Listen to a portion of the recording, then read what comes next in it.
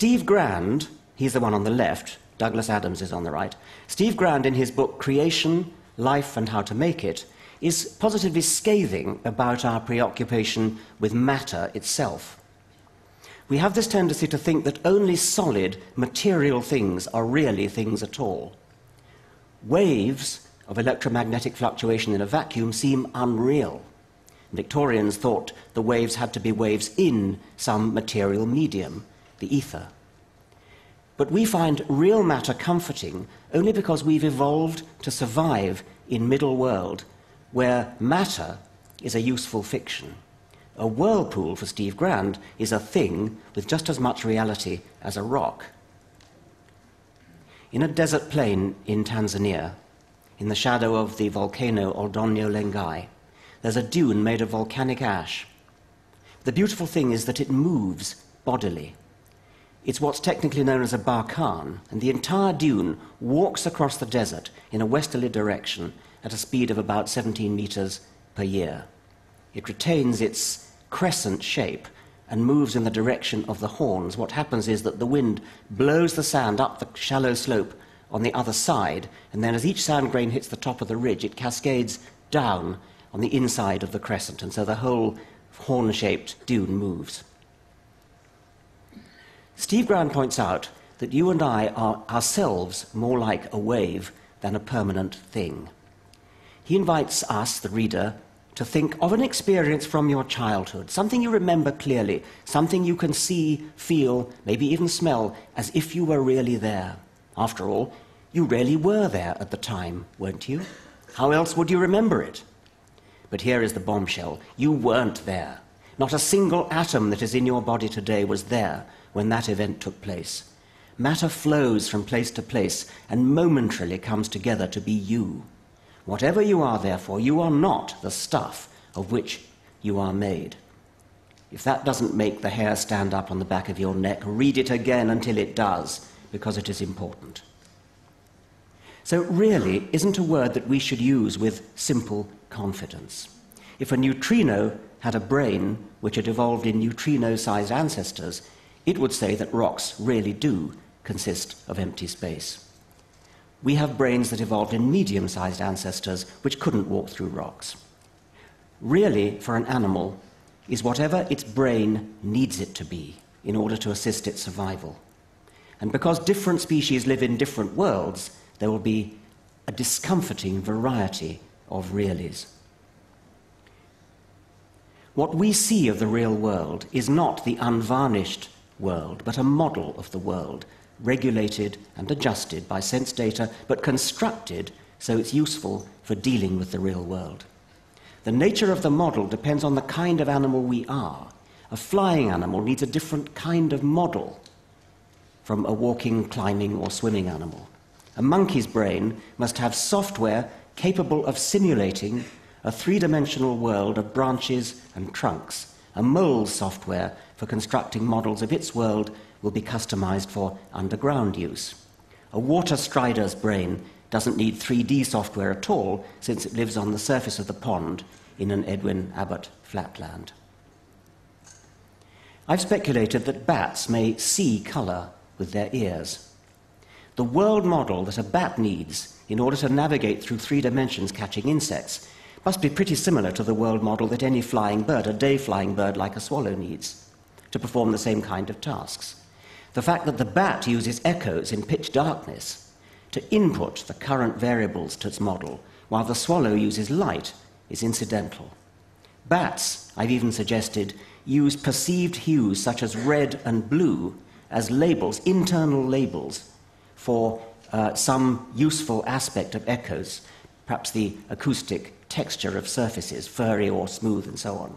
In the same way as swallows, or indeed we, use those perceived hues, redness and blueness, etc., to label long and short wavelengths of light. There's nothing inherent about red that makes it long wavelength.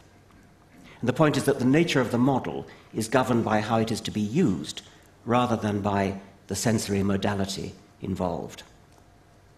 J.B.S. Haldane himself had something to say about animals whose world is dominated by smell. Dogs can distinguish 2 very similar fatty acids, extremely diluted, caprylic acid and caproic acid. And the only difference you see is that one has an extra pair of carbon atoms in the chain. Haldane guesses that a dog would probably be able to place the acids in the order of their molecular weights by their smells, just as a man could place a number of piano wires in the order of their lengths by means of their notes. Now there's another fatty acid, capric acid, which is just like the other two, except that it has two more carbon atoms. A dog that had never met capric acid would perhaps have no more trouble imagining its smell than we would have trouble imagining a trumpet, say, playing one note higher than we've heard a trumpet play before. Perhaps dogs and rhinos and other smell-oriented animals smell in colour, and the argument would be exactly the same as for the bats. Middle world, the range of sizes and speeds which we have evolved to feel intuitively comfortable with, is a bit like the narrow range of the electromagnetic spectrum that we see as light of various colours. We're blind to all frequencies outside that unless we use instruments to help us. Middle world is the narrow range of reality which we judge to be normal, as opposed to the queerness of the very small, the very large, and the very fast. And we could make a similar scale of improbabilities. Nothing is totally impossible. Miracles are just events that are extremely improbable. A marble statue could wave its hand at us. The atoms that make up its crystalline structure are all vibrating back and forth anyway. Because there are so many of them, and because there's no agreement among them in their preferred direction of movement, the marble, as we see it in middle world, stays rock steady. But the atoms in the hand could all just happen to move the same way at the same time, and again, in this case, the hand would move and we'd see it waving at us in middle world.